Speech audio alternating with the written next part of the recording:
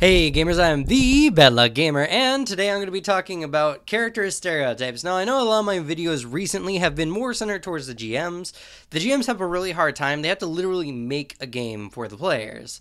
But the players are the ones who actually make the game. They're the people who, the story is about, and that's why the players are super important. The GMs just have a tougher time, and that's why I like to focus my videos upon them. So, today, I want to talk about some GM stereotypes, and I'm sorry if my hair is kind of, messy and not super good looking. I've been sick. I started feeling sick yesterday, and I'm just kind of chilling home today. And I'm sorry about my videos recently. I don't know, I get into a groove of making videos, and I make videos every day, and then I fall out of that groove. It just kind of happens. But today I want to talk about the character stereotypes. Now, character stereotypes, and you have to understand where they come from, is like the overly anal, intelligent wizard who's all focused about books and is kind of a bit of a pansy, versus the barbarian who's very dim-witted, low intelligence, but he has massive strength. He solves things by breaking them, So these stereotypes come from the way the character statistics work, and that's not a bad thing. You just gotta understand that if you go too deep into a stereotype, you make a cliche character who's not interesting. But if you try to break your stereotype, you end up breaking the character, and then your stats don't work. If you try to make a charismatic wizard, for instance, who doesn't have a super high intelligence, but he's more of a fighter, he's just not going to do wizard stuff as well as other wizards, and he's not going to do fighter stuff as well as other fighters. This kind of, I kind of touched upon this in hybrid characters. So you just got to understand the role of your character, and you got to have your character make sense. And the same thing works, for a lot of different games and a lot of different character types.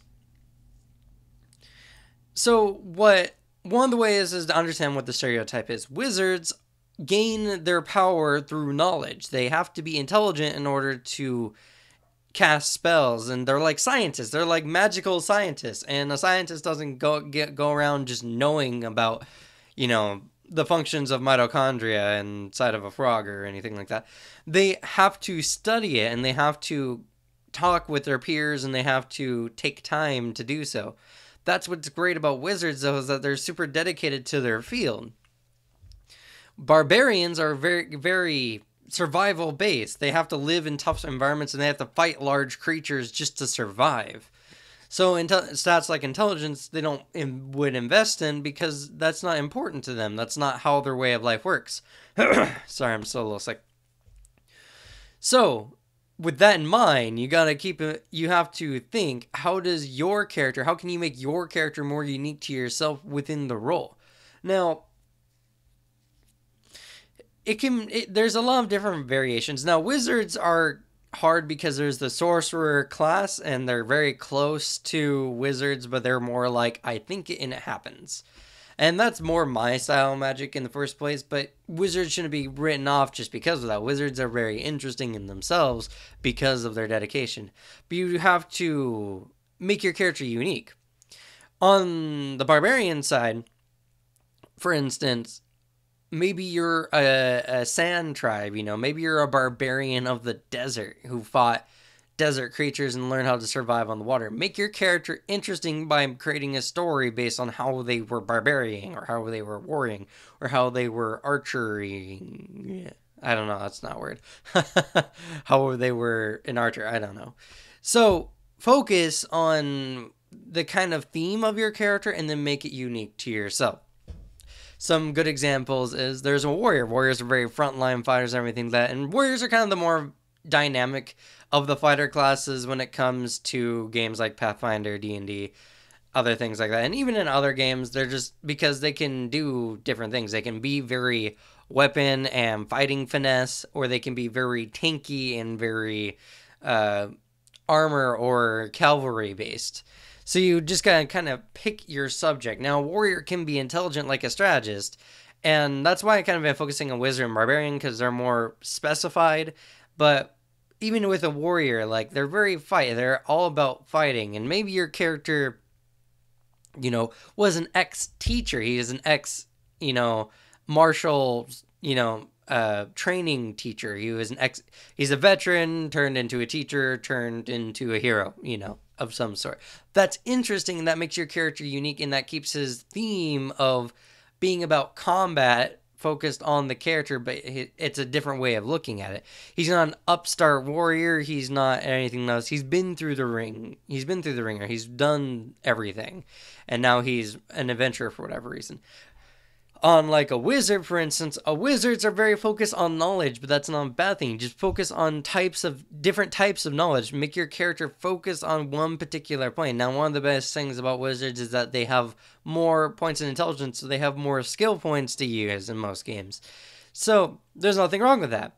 But make it so that you're not a character who's just like, well, I just know everything because I'm a wizard and I read all these books. That's good, and that's focused on their area of knowledge, but you have to do it in a way that makes your character more unique and less annoying to everyone else because your character's like a know-it-all. Now, playing a super know-it-all type character and doing it well is not a bad thing either. Let me keep that in mind. But I'm talking about in general, wizards don't need to be know-it-alls. They can be very wise. They can be very, the wizards can be more teacher-esque, where they don't give people the answers, they give people the tools to find the answers themselves, and other things like that.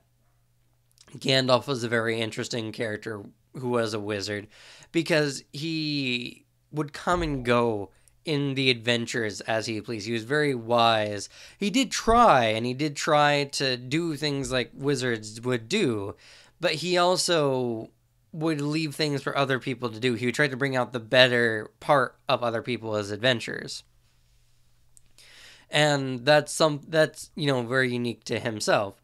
Now, focusing more along the lines of like a standard wizard, you gotta understand, you gotta think, and this is, I think, what a lot of wizards don't do. Why did your wizard leave whatever sanctum he was at to become an adventurer? What provoked him to be an adventurer? Maybe your wizard is more focused on making a compendium of monsters, like a monster manual for adventurers, in a very ironic twist. Now, for barbarians are very survival based. So make a barbarian who's very survival based in particular environments. Maybe your barbarian was a tribe leader, and so he takes more skills based on assisting other people and helping him complete tasks. Maybe he was more of a monster hunter, a prime hunter who went out and focused on taking the biggest, baddest monster down to feed his group of people. Maybe your barbarian was the prime hunter and he was also an expert cook and he can cook really well. That would be super interesting. You gotta take your stereotypes for your characters and you gotta make them a part of the character because they make sense, but also make yourself specialized within the stereotype. Wizards are about knowledge. Make your wizard knowledge unique to your character, and so on and so forth. Don't steer away from stereotypes. They're important because they help define the class. But make it so that your character is a unique member within the class. It's like gaming. It's like playing video games. I've been playing a lot of games recently. I've been playing a lot of Dota recently, and everyone has the same pool of champions. Everyone has the same kind of skills. There's different kinds of builds, but when you kind of tweak it down to the pure meta, it doesn't work a lot of items just don't work for that character, and you have to build certain items at a certain time.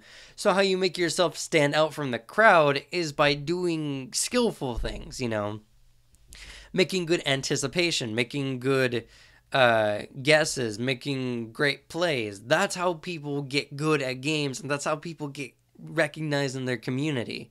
And the same thing applies for role-playing games.